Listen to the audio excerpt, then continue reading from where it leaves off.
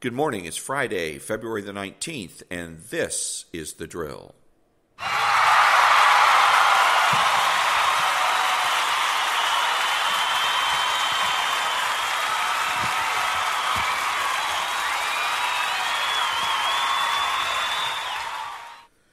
Thank you very much. And the prayer of the day comes from the book about daily prayers for spiritual warfare. You are the apple of my eye. I have probed your heart and tested you, and I know that you have no evil plans, and your mouth has not transgressed against me. You have kept yourself from the ways of the violent by following my commandments. Your steps have held to my paths, and your feet have not stumbled. When you call to me, I will answer you. I will turn my ear to hear you and hear your prayer. I will show you the wonders of my great love and will save you by my right hand. Because you are the apple of my eye, I will confront your enemies and bring them down. My mighty sword will rescue you from the wicked. I will vindicate you, and you will see my face when you awake and will be satisfied with seeing my likeness and protection. Lord, you found me in a desert land, a howling wilderness, and you encircled me and instructed me and kept me as the apple of your eye. You have promised to shake your hand against those who dare to touch the apple of your eye with trouble. You will cause my enemies to become spoil for your servants, and by this will everyone knows that I am your inheritance, and you have chosen to dwell in my midst. Amen. And I read the prayers, and I like these prayers because, again, they provide the foundation for everything it is that conservatives do. Conservatives are, the fight against socialism is really a fight against wickedness. It's really fundamentally a fight against Satan. It's really a fight against his demons. When you get right down to the nitty-gritty, if you will. Back in a minute.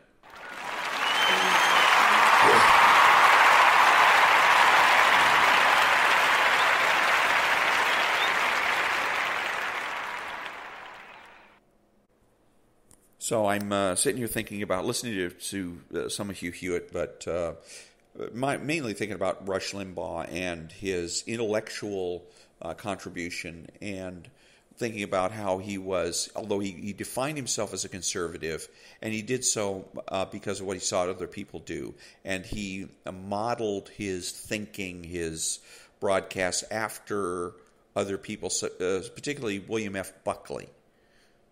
And so that the people have been confused for decades, for maybe a century, about what conservatism is, going all the way back to Edmund Burke. Edmund Burke and everybody else up until me, or actually I got to say Ayn Rand. Properly understood, properly thought about, Ayn Rand is the first true conservative. She called herself objectivist. She mocked conservatives and conservatism, etc., but she was wrong to do so. She was from certain mental errors, which in a way are excusable, because intellectually the world is a mess, an absolute mess, and it's a mess that was created by one man, René Descartes. Rush Limbaugh then followed that tradition of being a reactionary. They didn't call themselves reactionaries. They call themselves conservatives. By the way, Burke wrote and created more or less conservatism. He didn't call it conservatism, but he wrote a book, and it was in reaction to the French Revolution. And he was opposed to the French Revolution, and in that book he explains why. And that was supposed to be the book that launched conservatism and the supposed conservative movement. And you know somebody's not a true conservative or doesn't really understand conservatism when they describe it as a movement. Because properly understood, it is no such thing. Conservatism, a conservative is really a normal person. Let me say it again. A normal person. Normal people don't get up and go on crusades every morning. They don't look to be leaders and change agents. They mind their own business, and they expect others to do the same. Okay? But anyway, so they could describe the conservative movement and consider conservatism as a movement. But really what it was reactionary. And so Burke was reactionary, and you go to Barry Goldwater, who was equally reactionary, and William F. Buckley, who was reactionary. And so Rush Limbaugh learned from those people what it meant to be conservative, and probably from his family as well, from his father and from other family members, what it was to be a conservative, and that was to be reactionary. So every day on his show, when he was doing his show, he rarely said, "This is what I'm going to be talking about tomorrow." He wouldn't give you a preview of what he's going to talk about tomorrow. He also very rarely referred to previous broadcasts or previous broadcasts where you say, well, yesterday I was talking about this, so today I'm going to piggyback on that idea and we will talk about this some more. You won't hear that kind of thing from him. Every day was something more or less new. Not really, but it was every day as a separate broadcast. It wasn't part of a long continuum like a class might be. So he, so it was. The left has always said that there is no past, there is no future. That it's always successive moments of now. It's one of the things that I used to hear in the 70s, in the me decade, that I always talk about that. It's a very Zen thing, but that's crap. Okay, for the average person, the idea that life is nothing but a successive moment of now is crap. Make that absolutely clear. It is valid idea for the very young, for the very old, and for the terminally ill. Everybody else has to consider the past, has to consider the future, has to be rational, reasonable, realistic, because we have to take care of the very young, the very old, and the terminally ill. But it sounds good. You can go out and do basically whatever you want, and you're not going to have to. You're not going to be waking up theoretically in the middle of the night, worried about either the future or haunted by your past.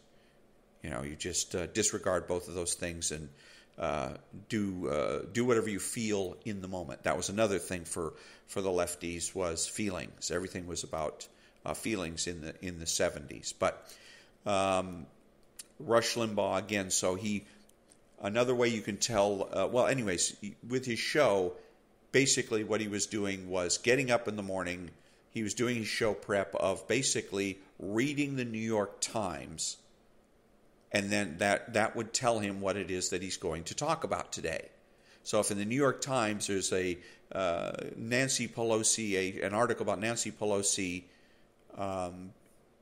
insulting the President of the United States, then that's what he was going to talk about. So he'll clip that article or maybe make notes. I get the feeling that, again, it was just that he would maybe make copies or something like that, because in his show you could hear the printer every once in a while. You hear the printer going zzz, and he's printing out some things. But supposedly his staff also put together his stack of stuff.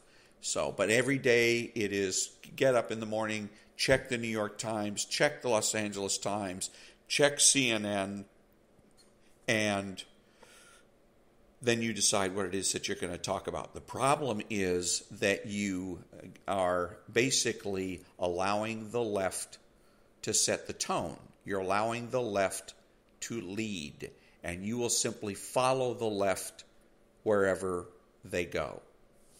And that's not what conservatism is all about.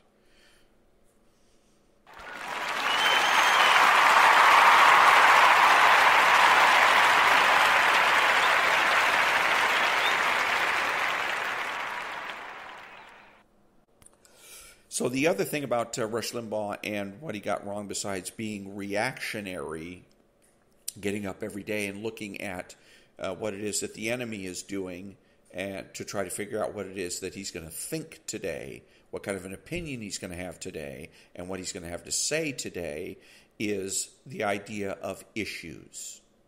Issues. He was an issues conservative, and he believed that being a conservative is about where you stand on the issues. And the issues were abortion, the environment, war, the military, law enforcement. And so where you stood on those issues defined who you were politically. Now, where did we get this idea that it's the issues?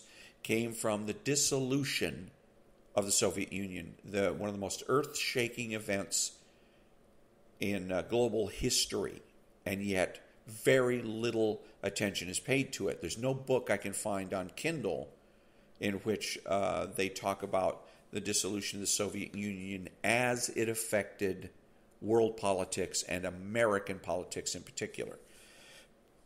When I grew up, and when I was growing up, from the day I was born until the Soviet Union went away, I was part of the Cold War. There was a Cold War going on with the Soviet Union.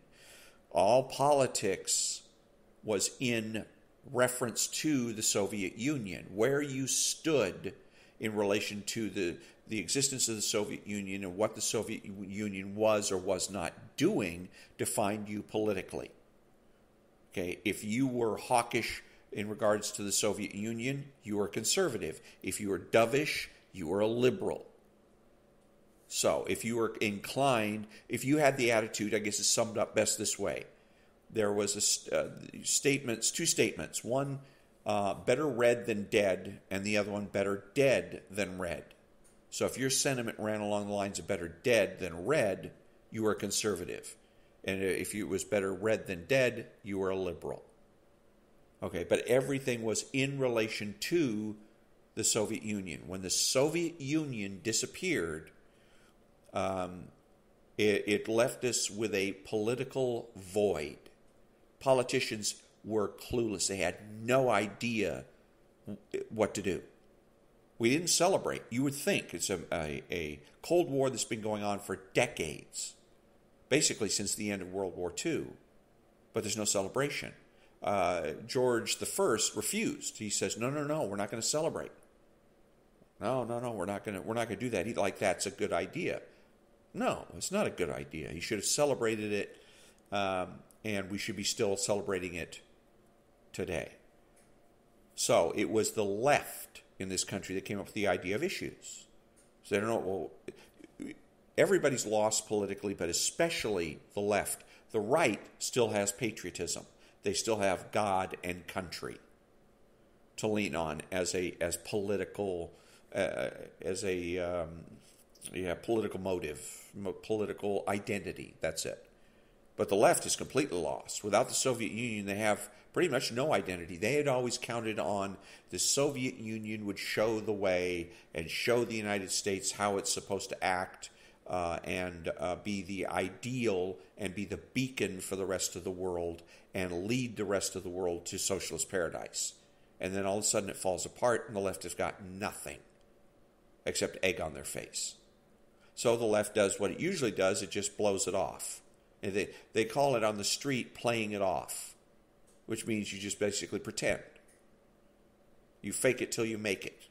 And so they said, well, you know what, politics and political battles should be decided on the issues. This is in like the mid-90s, 94-ish, when they started doing this. And I know this, and I remember because I used to watch a lot of C-SPAN. When C-SPAN came on, I was a C-SPAN junkie. I love to watch C-SPAN.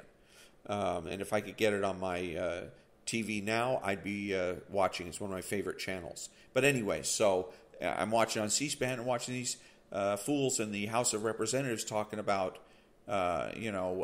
we should go ahead and decide things on the issue. Also, they started talking about how government and business should work together. Always, that was another way you knew whether you were left or right previous to the breakup of the Soviet Union, was your attitude towards business. The left was always very antagonistic towards business as it is today. Well, not as much as it used to be. Because what basically the left did was co-opt business. We went from being if you want to say, a free country, being what we were supposed to be, let's put it that way, where the government is a neutral third party, and now we have the government telling businesses what it is that they're supposed to do, actively involved in making business decisions, actively involved in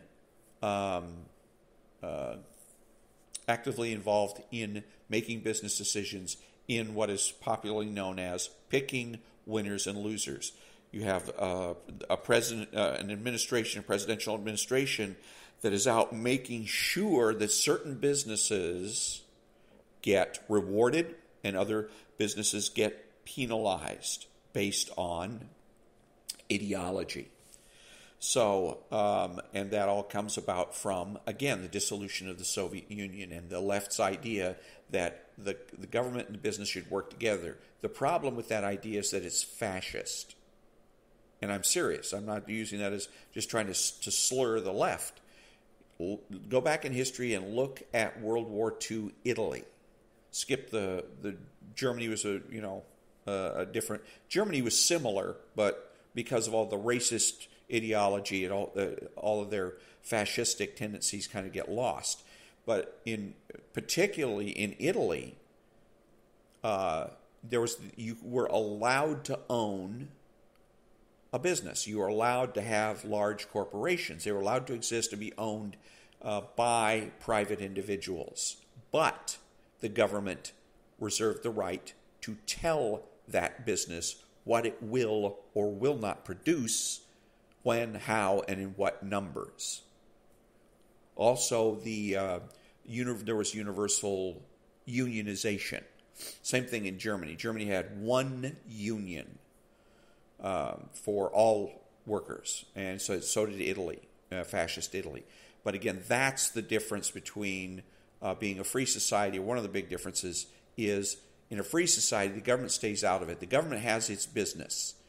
It's supposed to create a budget. It's supposed to make sure that we have sufficient military resources so that we're not invaded, that kind of thing. But its job ends there. And again, in the Constitution, it says it limits the government to what's in the Constitution. Everything else is up to the states or the people themselves. So the government, when it's telling businesses, for instance, to produce masks, and we had President Trump, one of the big policy errors he made was going out and ordering businesses. If he had asked them, different story. But when he goes out and creates an executive order, there's supposedly some kind of a law, and if there's a national crisis, then the president will assume the authority to commandeer, basically, businesses and tell them what it is that they're going to produce, et cetera, et cetera. And that's fascistic. There's just no doubt about it. If businesses want to, in a free society, businesses want to decide that the patriotic thing to do is to stop doing what we're doing now and do something else, produce something else, create a different service, fine, that's good. But to be told by the government, ordered by the government, subject to potential incarceration or fines or whatever, no. That's not democratic. It's not what a freedom-loving society does. So, but anyways, the point is that I'm getting way off the track here. We're getting back to the issues. It was in the mid-'90s when the left decided that everything should be decided on the issues, and Furthermore, the left went ahead and decided what the issues were going to be. And when they set up the issues, they naturally set up the issues so that the left wins. We'll take the issue of abortion. That's what the left decided. The issue is abortion, not life, but abortion.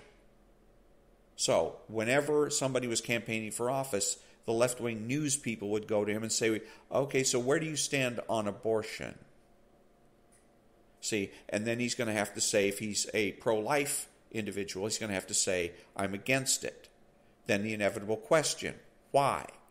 Why are you against abortion? So, in other words, they're setting up the left these issues as presumptions.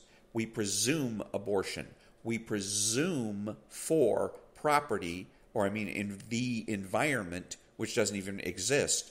But what you're doing is presuming against property and property rights with the environment, and et cetera, et cetera. So they were always, all of these issues were presumptions, some of them obvious and some of them hidden. And so that again sets the right up to be reactionary. The left is on the march with abortion. It is the left's job to react to that in some way, shape, or form. And that's not what the left is reaction, or the left sets the tone and the right is reactionary. And that's not what being a true conservative is all about. It is about making change when change is absolutely necessary. And the reason that's important is it tells you how you deal with, argue with, defeat the left. Defeating the left is as simple as asking the question, why? Okay, abortion, why? Why abortion? Conservatives don't ask that question, they react. They hear the word abortion, they go, no abortion, it's terrible, it's horrible, it's murder. Instead of simply defeating it, saying, look, I'm a reasonable, rational human being, and abortion is not on the program, not on the agenda. Why should I support it? Asking for abortion is a change. They're asking for change because basically that's what politics is all about. Arguments and debates about change. What should we change, when, where, and how?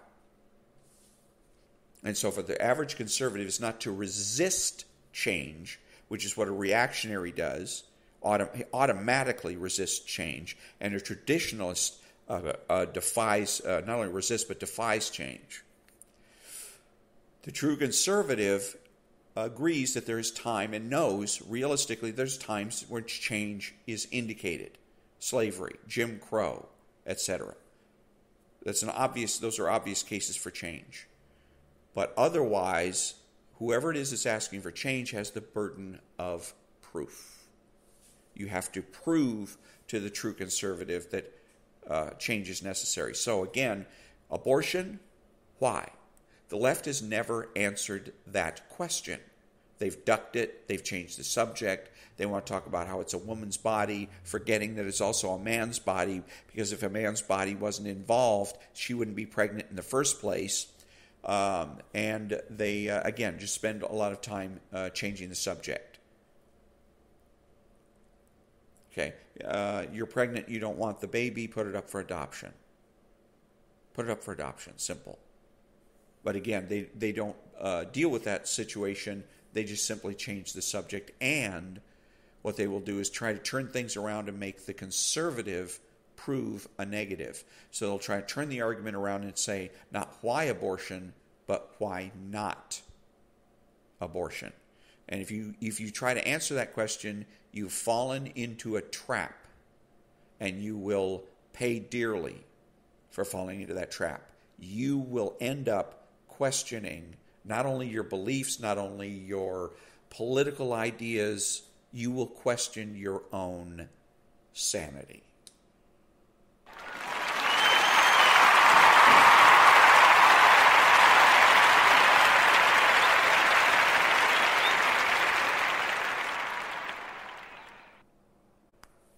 So again, Rush Limbaugh's he's reactionary and he's stuck on the issues. And the bad things about that is that if you're reactionary, then it's the left that determines your fate, determines what you're going to think about, how you're going to act, what you're going to do, etc. The left is in the lead. And that's exactly where people that are change-oriented want to be. They put you on the defensive, put you in the position to say why, to try to explain why not, which can't be done.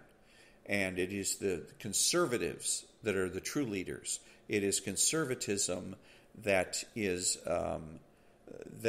that should be followed. We are the ones that are the guardians of the status quo, changing when change is obvious. And the way we should be handling these so-called issues is with one word: why?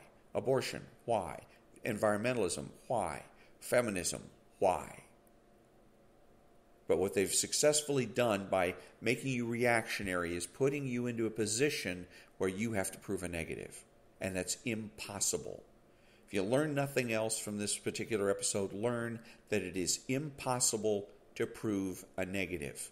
And if you're in an argument with a lefty and you're getting that weird feeling that you're losing reality, that weird feeling that you know that you're right, but you feel like you're losing the argument, you've been tricked, you've been had.